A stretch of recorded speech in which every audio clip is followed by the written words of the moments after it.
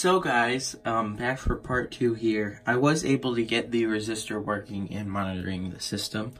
So how I did this was basically the way that this is wired is since the end of line resistor would usually just go on the terminals if it was an end of line device, which is basically what this is acting as.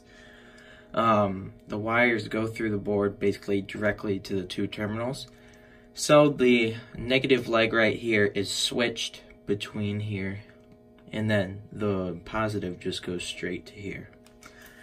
So since number 4, which is what the negative goes to, was not was not stripped out, I was able to put it in there and then have a wire run around to the positive, which is the exact same thing that this would have been doing if the terminal wasn't stripped out, because like I said, it just goes straight from here to here.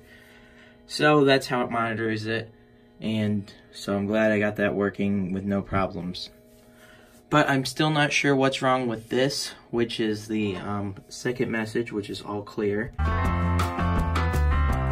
So guys, I figured out why my all clear message wasn't working. It's because terminal number 4 only outputs the 24 volts when the system is activated, like via the NAC input. On my other panel, it didn't do that, so that's weird. But number 10 always has 24 volts, so if I short 10 and 7. All clear. So I guess I'm just going to have to switch those terminals around. This will go back into trouble in a second.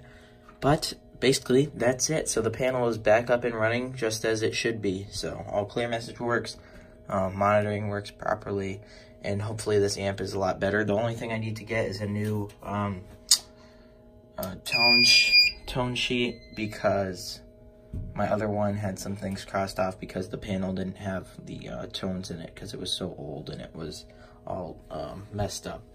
But that's going to be it for this video, guys. Thanks for watching, and you'll be seeing this panel very shortly in the new system test. Thanks for watching. Peace out.